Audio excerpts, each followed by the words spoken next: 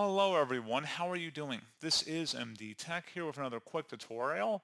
In today's tutorial, I'm going to show you guys how to hopefully resolve the Microsoft Teams error code 0xcaa80000 that you're experiencing on your Windows 10 or Windows 11 computer.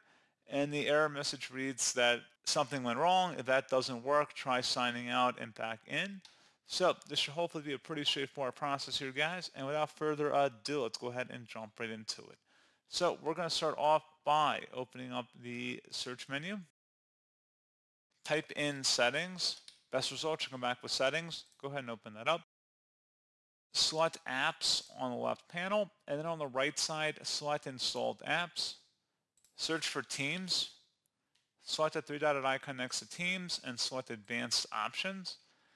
Scroll down, navigate underneath reset. If this app isn't working right, we can try to repair it. The app's data won't be affected. Select repair.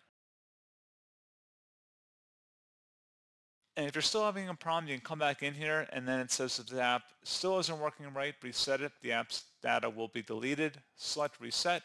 This will permanently delete the app's data on this device, including your preferences and sign-in details. Select reset. Try and relaunch Microsoft Teams at this point and see if your issue has been resolved. You can try one more thing here, and that would entail opening up the start menu, type in Internet Options. Go ahead and open that up. Select the Advanced tab, and then go down underneath Security.